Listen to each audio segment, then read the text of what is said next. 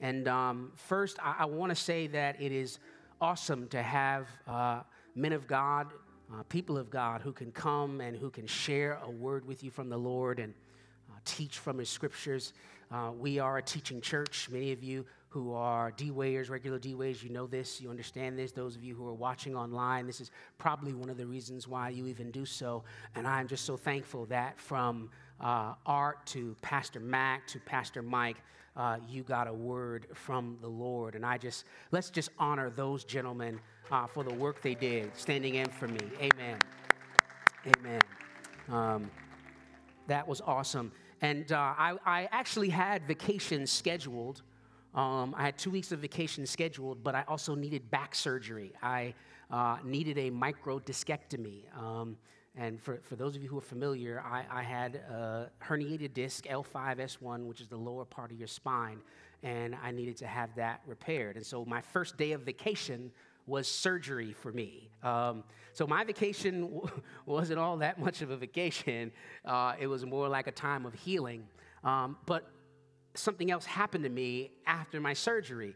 Like a week and a half before the surgery, I got the first dose of the Pfizer vaccine. And 4 days after the surgery, I got the second dose. And the very next day after I woke up, after getting the second dose, I woke up with shingles. Oh. Listen, I didn't have a lot of back pain from that surgery, but those shingles, those are the worst. You do not want those. If you are somewhere near 50 and you can get the vaccine and you've had the chicken pox already as a child or something like that, I urge you, get the vaccine for shingles, because shingles are no joke, no fun. So I added another week, and I'm glad I did. I really needed that week between the shingles. I think what happened with me is that between the vaccines and the surgery, I think my immune system, my body was just like, okay, Ron, this is too much. We can't hold back these shingles anymore. We're so sorry. And I spent a week or so with this really uncomfortable burn and itching that comes. It's just bad. It's not good. And I want to thank some folks, because there were some folks who were such a blessing to me while I was recovering. I want to thank Bridget and the Blake family. I want to thank Pierre and Brittany Lewis, Art and Juanita Hartman, Clint Bolton Jr. and the Bolton family, Ashley Carnegie, Chris and Danielle Ellison, South Zone, West Zone, Central Zone, North Zone. I want to thank you guys so much. And I cannot forget Roy and Tara Mitchell. I want to thank you guys, all of you who were such a blessing to me as I was recovering. That was just, I can't tell you how much of a blessing that was. There was, in fact, one day where we had so many edible arrangements, we didn't have any room in the fridge for all these edible arrangements that came to the house. But truly, I just thank you guys, and I'm glad to be back with you. All right, I think I have covered everything. You guys ready to get into the Word of God together? Amen. Amen. Let me just say something quick about zones. Zones are so awesome. All of the members of Designers Way live in places all over Tampa Bay. And because of that, we have divided into zones, right? Wherever you live, there is a zone. And one of the awesome things about zone, my zone just lost a young lady. Many of you guys know Miriam. Miriam was a North Zone member, and she has switched up on us. And she is now a Central Zone member. But one of the things that I recognize as she made that transition is the awesome things about Zone is wherever you move to, you already have brothers and sisters from your spiritual family in your area. So Miriam moves to the Central Zone. She's already got brothers and sisters there who she can fellowship with and find out more about our area. It's just one of the great things about the zones that we have here at Designers Way. If you do not know where your zone is, then call the church office, send an email to info@designersway.org. If you're on River, you can hit somebody up on River. You can just go into the main channel and ask, hey, where's my zone? And we will hook you up and make sure that your zone is, that you know who your zone leaders are and you connect with the folks in your zone. These zones are the most awesome thing in terms of our fellowship and connecting with one another in our spiritual family. Amen? All right.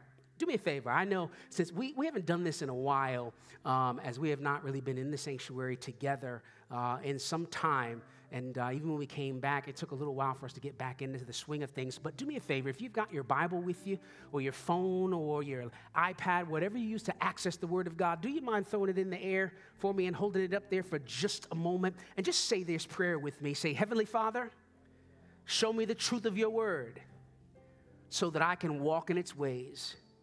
In Jesus' name, amen. Turn with me in your Bibles to Ephesians chapter 4. Ephesians chapter 4. I have a word from the Lord that I want to share with you this morning. I don't often talk about the titles of the messages, but this message has a title, and the title is Being the Bear. Being the Bear. Ephesians chapter 4 is where we're going to begin. And Jair, don't move yet. I'm about to pray. And I know he was thinking, I'm going to start. I heard about you, Jair. I was watching those messages. I heard about you. Now, let's begin to pray. Let's go before the Lord quickly. Heavenly Father, we just love you and we honor you and we thank you so much for this opportunity that we have to sit at your feet. God, to hear your word.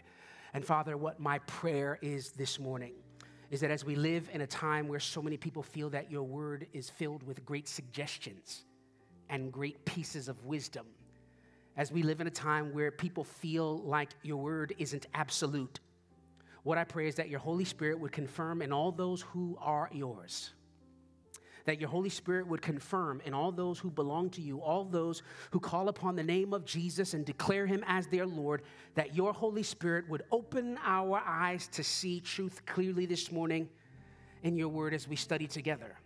I pray, Father, that those who are far from you, that, Lord, those who perhaps don't serve you, don't live for you, those who even may not believe in you and may be here or watching today, I pray that your Holy Spirit would do something miraculous in them as you quicken their understanding of your word.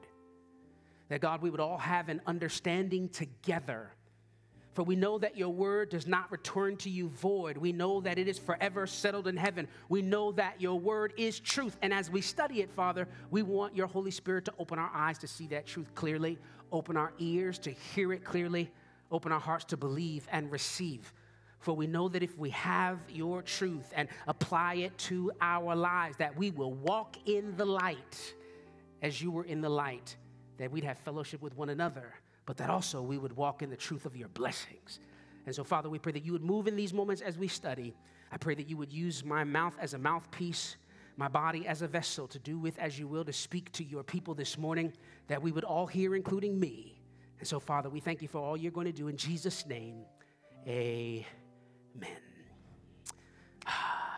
So we began this year with a theme, and I got to tell you, I watched all the messages, and I need to say this, Mike. I watched all the messages, and Pastor Mike had me envious in his message. I was suffering with some envy. That envy was because Mike was so dynamic. He was bending down, and he was twisting, and he was moving, and after I just had this back surgery, I cannot move like that. And I was watching Mike as he preached, and I was just like, my God, I wish I could bend. I wish I was struggling watching Mike preach. It was so dynamic in his presentation. Had me envious of all that movement.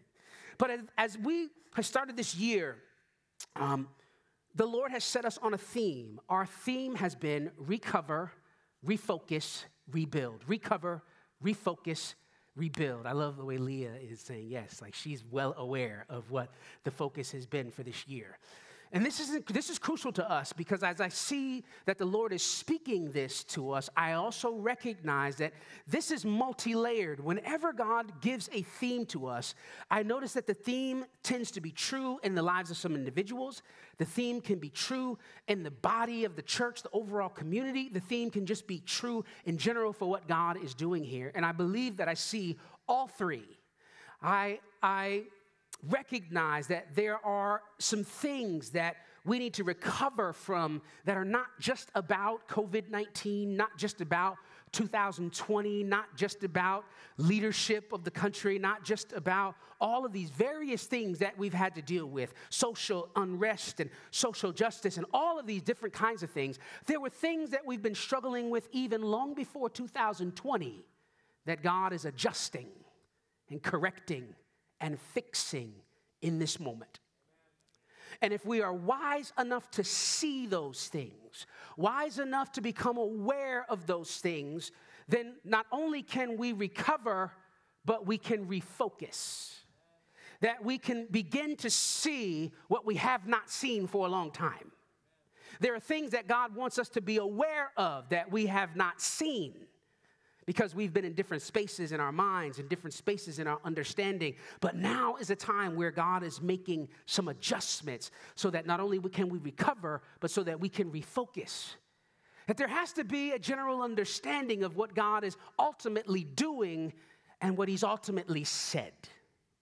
There's been so much that we've dealt with in these years that have truly come because we've all been really loose with what God has said. That we haven't always held in the most firm regard the truths that he has laid out before us. Recover, refocus. If we can recover and we can refocus, then we can get to a place where we can rebuild.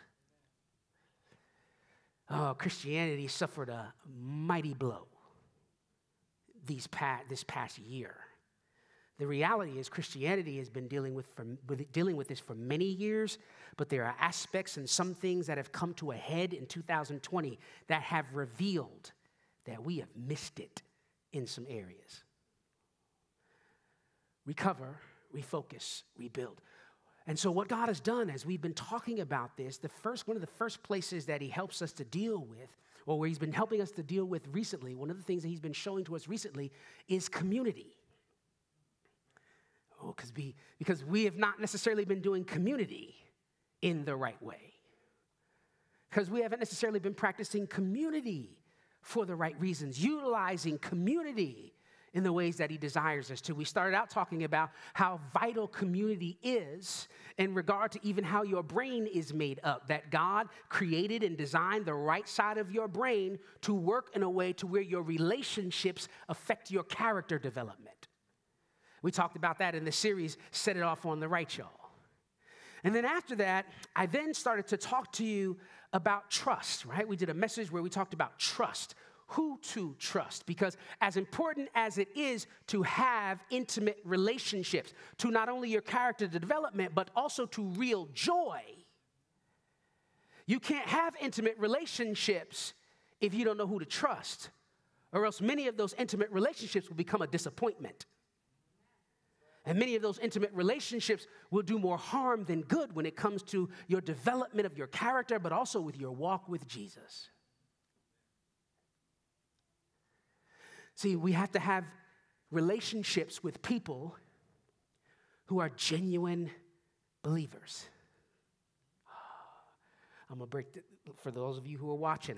I'm hoping right now, in the name of Jesus, someone watching on the Facebook will write genuine believers, because I'm about to break this down. This is important.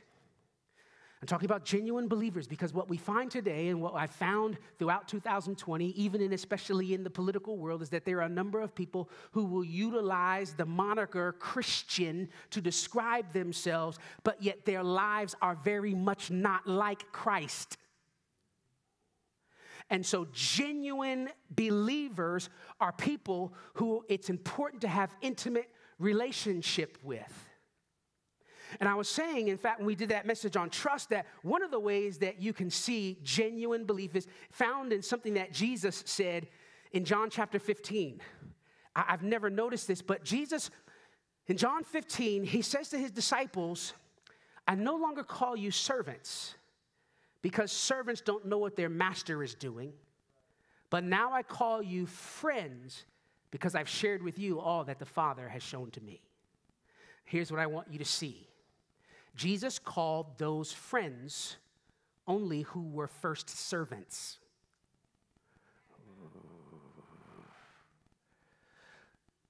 We would benefit from adjusting our friend pool to the example set by Jesus. Calling those friends. And notice what he says about these friends. He says, I'm moving you from the realm of servant to friend because I can share information with you I can't share with everybody else. So the criteria even for who you can be intimate with would be that of a friend, but the criteria for friendship would be that they were at least at first a servant. And when we're talking about servant, we're not just talking about someone who served with you in ministry. We're talking about somebody who sees Jesus as the Lord. Someone who sees God as the master. One of the interesting things is Paul, in some of the letters that he writes, he introduces himself, and I believe he does this in Ephesians. He does it in the beginning of Ephesians chapter 3 and Ephesians chapter 4. He calls himself a prisoner of Christ Jesus. We're talking about people who see their lives that way, who see the interaction of everyday events as being dictated by God's word and his principles. We're talking about people who honor God so much and his word so much that they're not willing to make excuses to compromise it.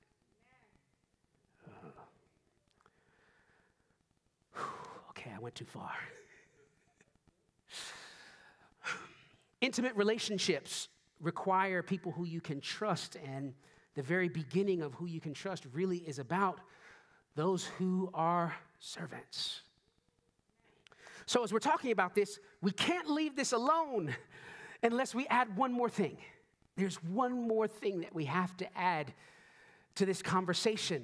That if we're going to be in intimate and close relationship with one another, we've got our zones. If we're going to be in intimate and closer relationship with one another, right? If we're going to be sharing intimate truths with one another, if we're going to be experiencing close community with one another, there's one more thing that we have got to consider that we have not yet discussed. And it is, how do we have tight-knit community and close relationships in the midst of our imperfections?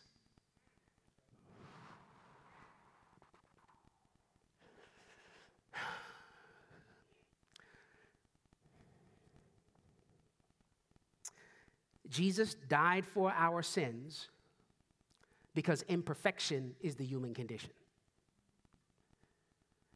Jesus died for our sins. As we took communion together, we were talking about, as Jesus was saying to this crowd of people, my soul is troubled, that his soul was troubled because he was about to go to a season where he had to endure great physical pain on our behalf, and he does that because we are imperfect. All of us. All of us. Johnny, you imperfect. Malik, you're imperfect. Whitney, imperfect. I wish I could put, she's real close, man. First lady's real close, but Evie, you're imperfect. Shaquana, imperfect. Listen, Sterling is close too. That brother, he's close, but Sterling, you're imperfect too. Ebony, oh man. These are people who are close, but who are still imperfect. We're all imperfect. Listen, as powerful as Pastor Lily is, as she leads worship, as clear an ear as she has to hear from God. You guys know that Pastor Lily operates in a prophetic anointing. And y'all know that I'm one of these people who I don't use those terms lightly. But I've received words from Lily. But in spite of how God uses her and how powerfully he uses her, she's imperfect too. I am imperfect. We are all imperfect. And one of the challenges with imperfection in tight relationship is imperfection is ultimately, inevitably going to cause pain. My imperfections, at some point, if we're in a close relationship, are going to rub up against you, and there may be pain. If we're in close relationship with one another, your imperfections are going to rub up against me, and at some point, I'm going to feel pain. Imperfections causing pain is inevitable. And for those of you who don't know what inevitable means, if you don't, inevitable means it's going to happen. There's nothing we can do to stop it. because we are all imperfect. Because of our imperfections, it is literally impossible for us to have intimate and close relationships without at some point hurting one another. Now, I just want to ask you this. Those of you who are online right now in the chat, I just want to ask this question. You can answer the question in the chat. Just answer the question. Do you recognize that that is the reality we live in? Raise your hand if you recognize that. We are imperfect, and at some point, those imperfections are going to cause someone pain. So here's the question. Here's the other question I have for you, though. If we all know that this is the reality, why are we so shocked? Why do we respond like, oh my God, I can't believe this person hurt me? Why are we so shocked when imperfection pops up?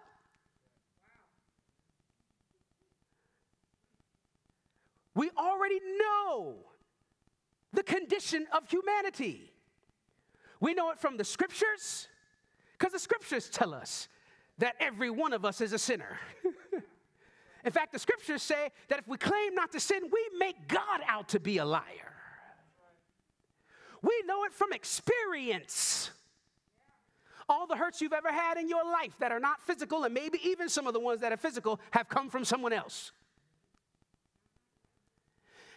And yet, when we align ourselves and become a part of a church community, we begin to have this standard of perfection in terms of how we should be treated by one another. That is an expectation that is unreachable. We get involved in a church, somebody in the church hurts us, and man, we are out, leaving the church. Sometimes we get in the church, we join the church, we get ourselves serving, we start to love on God, we start to love on some people. Somebody hurts us. Forget about just leaving the church. Some of us leave the faith because somebody has hurt us. Why are you shocked by that? None of us should be shocked that someone has hurt us, even in the church family. Because the thing that's different about Christians from the world is that we don't claim that everything is all right to do. And we don't claim that we do it all right. We recognize our imperfections, and it's the reason why we depend on Jesus to be our Savior, to wipe away our sins, to cleanse us, and to put imperfect people in a state where they can have a relationship with a perfect God. That being said, I want to look at our text, because the Apostle Paul has a solution for how we do community, close, intimate relationship with one another, even in the reality of our imperfections. The Apostle Paul, led by the Holy Spirit, pins a specific solution to how we go about having close relationships with people when we're all imperfect.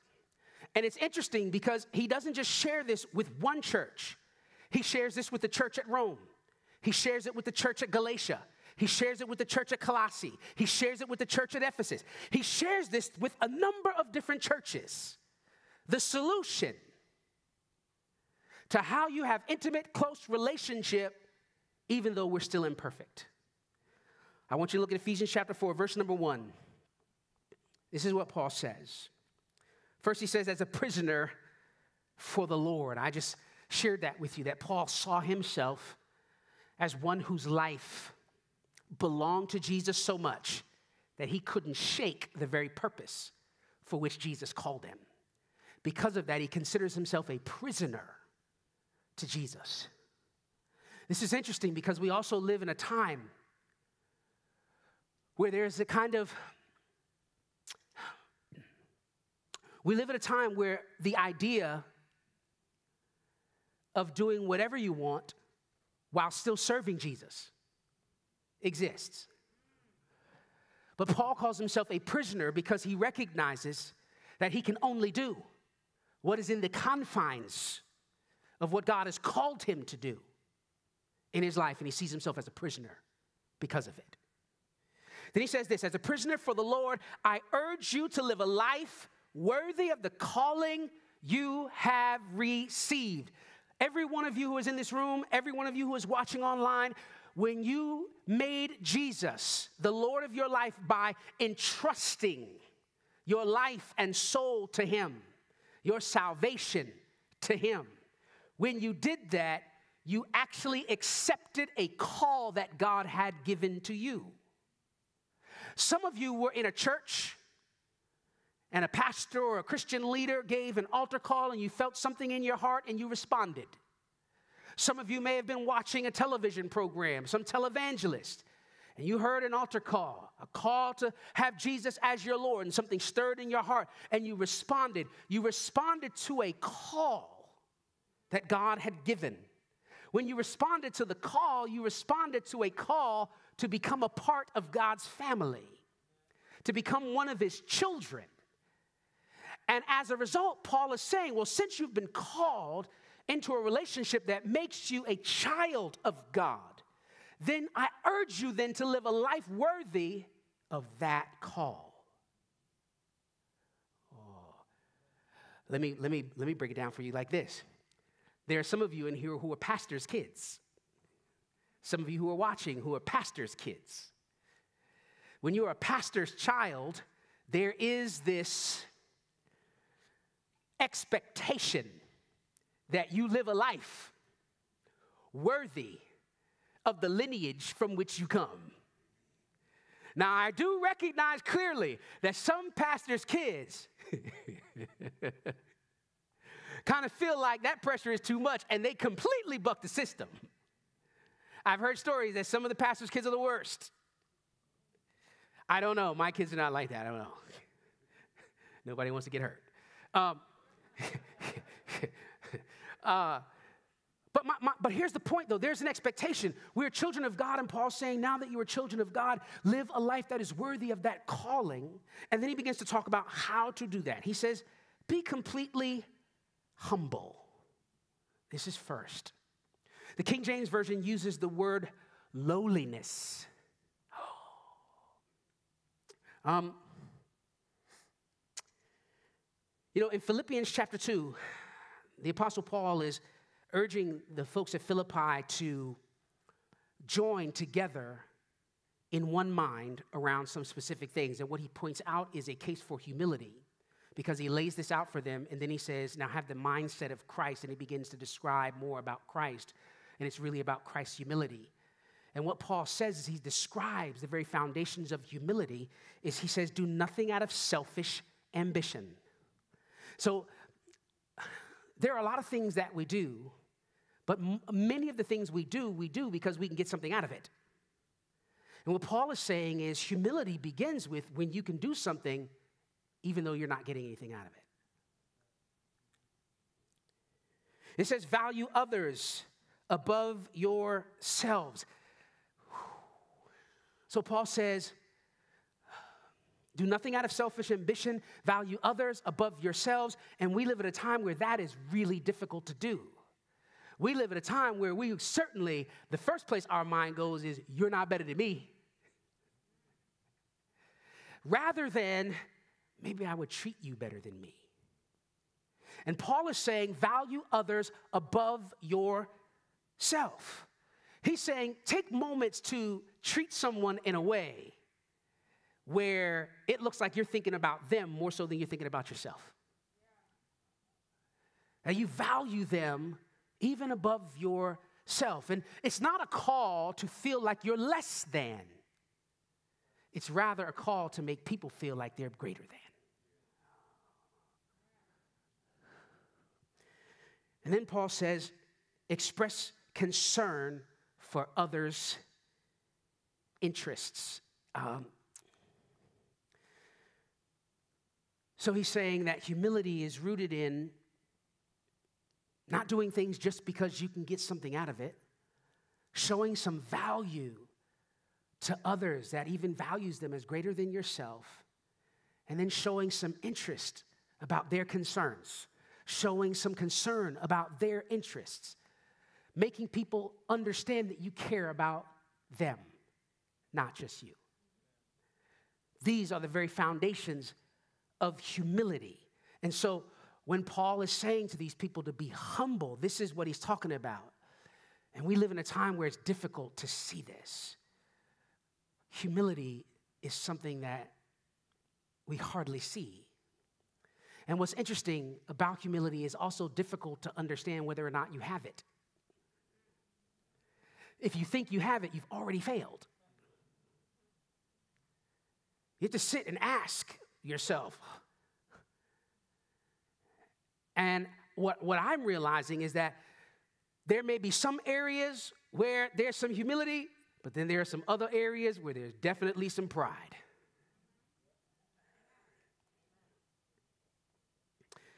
So Paul says, be completely humble. Then he says, gentle. Gentle means a mildness. Gentleness is when you can have a soft touch. And gentleness is crucial because Paul is building up to something here. Gentleness is crucial because it's an art to be able to say difficult things in a way that doesn't hurt people. It's an art to be able to find ways to correct or even rebuke or to challenge without hurting people. It requires a mildness and a gentleness. So Paul is saying, be completely humble and gentle. And then he says, be patient.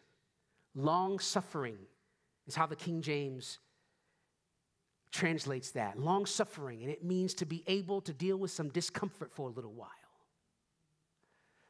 This is one of the things that scares us most because many of us don't like being uncomfortable.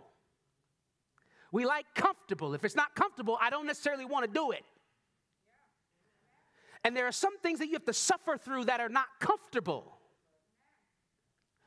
And Paul is saying long-suffering, this patience, is a part of this equation for how we bear with one another in imperfection. Because these three things that he's mentioned, this humility, this gentleness, and this patience, all play into this last thing he says when he says, and bear with one another in love.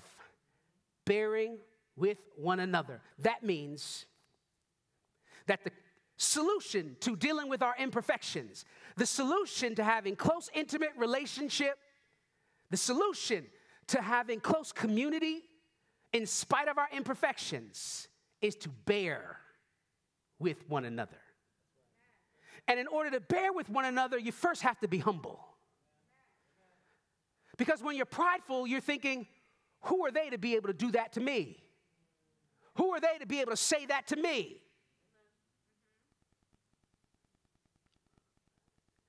And as a result of that, we tend to respond out of that pride. It requires that we be gentle because when people hurt us, what we want to do is hurt them back. You notice that when you have a baby and the baby doesn't know what they're doing and they hit you in the face, nobody hits the baby back. Because there is a gentleness that we want to have. But we don't treat each other that way. And this patience, you can't bear with people without patience. Do you know what patience really is? Patience is the time, gives you the time that it takes to think about humility and to think about gentleness before you respond. Because most of the time, we get upset with someone and we want to snap. Right then, right there. Patience gives us the ability to process. The ability to think about what would humility do in this moment? And how do I handle this with gentleness? Beloved, we have to bear with one another. This is how you actually get through having these close relationships and intimate relationships with each other with all of our imperfections. We bear them. If Pastor Mike hurts me, I bear that pain. With humility, gentleness, I bear it. Patience, I bear it. I don't leave the church. I don't cuss Pastor Mike out. I bear it. I bear it. Bear means I carry it. We got to have this. And it needs to be, and this, I'm getting ready to close, it needs to be done in a way to where we don't just do it when it's justified or when we think it's justified. And this is a big challenge for us. Recently, there was a Christian leader who's very well known, who a personal situation he had going became public. And it was found that he missed the mark in regard to a conversation he was having with one of his children. And we know that he missed the mark. There shouldn't be any confusion about this, because look, at the beginning, Ephesians, this same chapter we're in, Ephesians 4, down in verse 29, it says, do not let any unwholesome talk come out of your mouth. Jesus himself said, you know what, if you call somebody a fool, you're in the dangers of the fires of hell. So there shouldn't be any question about whether or not he missed the mark. But what was great, and what I'm talking about here, is the fact that when he did miss the mark and it became public, as I was watching social media, there were so many people who were willing to bear with the fact that he missed the mark. There were so many people who were willing to be and extend grace. And that's what we're supposed to do. However, the challenge is, why is it that we don't see that same kind of bearing and grace with leaders who fall in sexual sin? Why is it that we don't see that same kind of bearing and grace when leaders fall in some kind of financial indiscretion? Why is it that we don't see that same kind of grace and bearing with leaders who get caught in drug abuse or use? Why is it that we only are willing to really bear and give grace in areas where we feel it's justified? This is why we have to stop trying to be the justifiers. Because we're trying to determine who receives grace when God gives grace to all. We're trying to figure out whether or not this is worthy of our grace, worthy of our bearing, when God gives grace to all.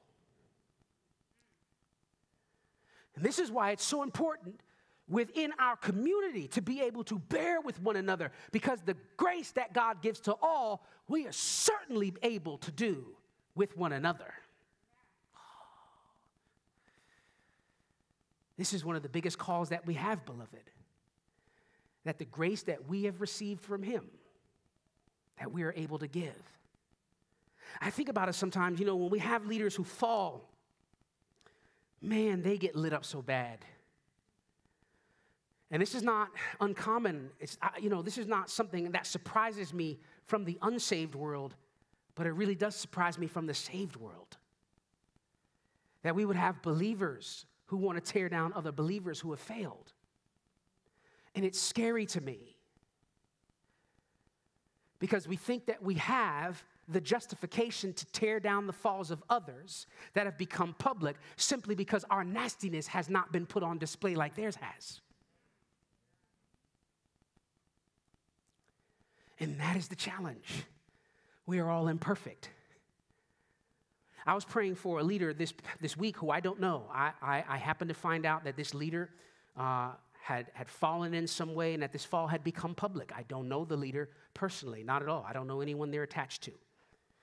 And I was praying for this leader, and considering I don't know them, it's difficult to really pray for them. But what I did pray was, I said, Lord, I pray that you would extend to them the same measure of grace and mercy that I would want if I were in their spot.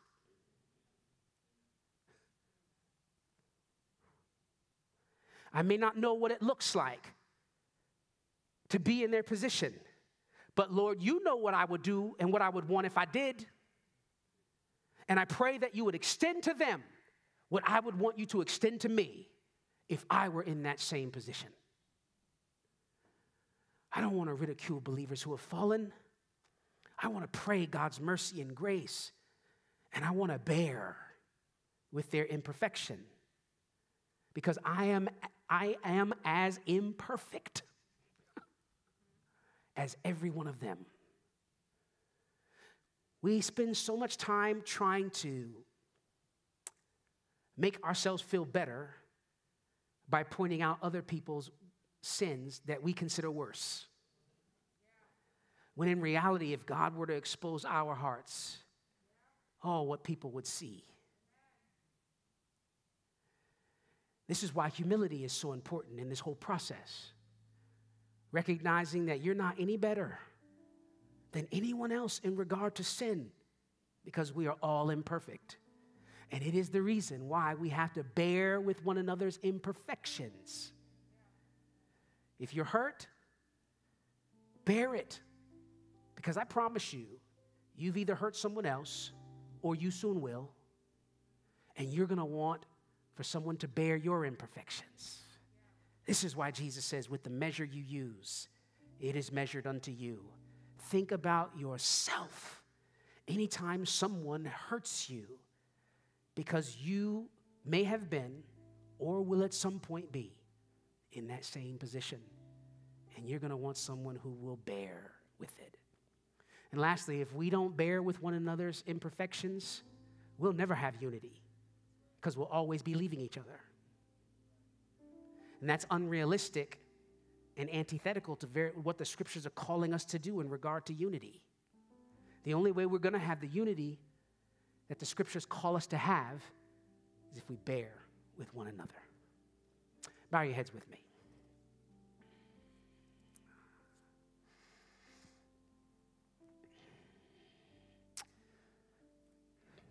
Heavenly Father, we know that you have been leading us on this journey as we've been talking more and more about community, as we've been talking about relationships and how important relationships are to spiritual formation, spiritual growth, spiritual maturity, as we've been talking about how valuable those relationships even are to real joy, as we've talked about who we can trust, we have now dealt with bearing with one another, because the reality is we will never have the kind of unity and oneness that your word calls us to have as the body of Christ, as the children of God, if when we hurt one another, we run from one another. If we hurt one another, we separate from one another. And this is why your Holy Spirit inspired Paul to command the church in Rome to bear with one another, the church in Galatia to bear with one another, the church in Ephesus to bear with one another, the church in Colossae to bear with one another. It's why all of the New Testament scriptures urge us to forgive one another. Often we see the two together, bear and forgive one another, because it would be impossible for us to have the unity that you desire if we didn't do those things. And so I pray, Father, that those who are watching today online, those who are in this room, I pray, Father, that these words would be a seed that's planted on their hearts. That this wouldn't just be a sermon that they sit through, but that the truths of your word would fall upon hearts where it would grow and reap a harvest. That our relationships at Designer's Way and in our zones would get tighter and stronger, even as we learn to bear with one another's imperfections and to forgive one another. For that, God, is where we will be strongest as we grow together, mature together, and are unified, one body, one mind, serving one Lord. And so, God, we thank you for your word, and we pray that you will move in our midst as we continue to honor you in our lives in all that we do.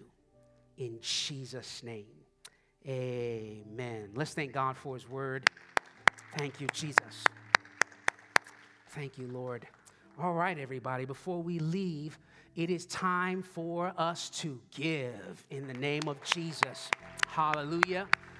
We are excited about being able to give because the scriptures tell us that God loves a cheerful giver.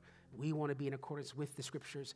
And for those of you who are giving, you know that there are several ways to give. You can give online via the app. You can give in the giving kiosks that are out in the hallway. You can give in those giving vestibules right here by the exits. Several ways to do it. And all that you give just goes for the continued upbuilding of the kingdom. And I want to tell you about something that we're actually going to begin to do. We have not, since COVID happened, we have not been able to do what we've called Code Blue. Code Blue is our outreach ministry, and you guys know that every month we partnered with First Presbyterian Church, who partners with Metropolitan Ministries to feed the homeless. And after all of this, there were a number of things that happened aside from COVID. First Pres, I think they moved to a new location or something like that, and we've just not been able to do that. And it has been weighing on my heart that we have not been able to give ministry to the homeless in the ways that we have. We've been doing ministry with First Pres for years and years and years. And so we've decided what we're going to do is we're going to financially partner with two ministries that mean a lot to us, ministries that we've served at Designer's Way for years. The first one is Trinity Cafe. For those of you who have been D-Wayers for a long time, you remember where we used to serve the homeless at Trinity Cafe. Trinity Cafe is a great ministry where the homeless people come in and they sit in a place that's almost like a restaurant where people who are serving actually take orders and go get plates of food and bring them out. It's really awesome. That's one half of it. But then on the other side, they have a women's shelter where they feed the women and sometimes the women who have children there in that shelter. So we are going to give financially to that ministry, and we are also going to give financially to Metropolitan Ministries. Many of you guys are familiar with that. It's almost impossible to talk about all of the different things that Metropolitan Ministries does because they have their hands in a lot of things in a lot of ways throughout the city. And so we've decided that since we have not been able to really be the hands of Jesus throughout this, we are certainly going to give financially and support these ministries. And so, a portion of what you're giving is obviously going to that from here on out. And my desire is that that amount for us grows every year as we begin to just give to those ministries because they do great work in the city. And so let's get ready to pray for this offering that you've got. For those of you who are giving your tithes and your offerings, if you're giving it by phone or you've got it with you, hold it in your hand. For those of you who are at home, maybe you're getting ready to press the send button or what have you, let's just pray over it. Heavenly Father, we thank you for the ability, God, to be able to give back to you a portion of what you have given to us. We recognize clearly, God, that we don't give to try to get something back from you. We're not giving because we think you're going to make us rich or anything like that. What we recognize is that everything we have because you've given it. Every job we have because you've given it. Every dollar we have because you have given it. You are ultimately our source in everything and in every way. And so we give an appreciation and recognition of our source. And it is a privilege, God, to be able to give to you a portion of what you have given to us. We pray that you will multiply it for your kingdom, that God, you would make ways for us to gather these resources and to distribute those resources in the ways that bring glory to your name. And so, Father, we thank you for the ability to be a part of the upbuilding of your kingdom and the maintenance of your kingdom, the advancement of your kingdom and the ministry of your kingdom in countless lives throughout our area. Thank you so much, God, for this privilege. In Jesus' name, amen. Why don't you all stand really quickly as we prepare to go. You guys know that as we are on this COVID protocol, we get out of here. If you're going to have conversation, we ask that you have those conversations outside. We don't want to keep you in here too much longer. And let's just close our eyes. Heavenly Father, we thank you for the time that we've had today worshiping you and hearing from you. We pray, Lord God, that every person who is here and every person who is watching has been edified, that a word was spoken to them that will transform their lives, the relationships they have. We pray that as we worship, that we brought glory to your name, that we would join together in that worship and experienced you as a result. We pray that you will continue to bless and keep safe every person who's watching and every person who's here throughout the rest of this week until you bring us back next Sunday to gather as a spiritual family where we worship and magnify and hear from you again. Father, we love you. We love you and we honor you in Jesus' name. Amen.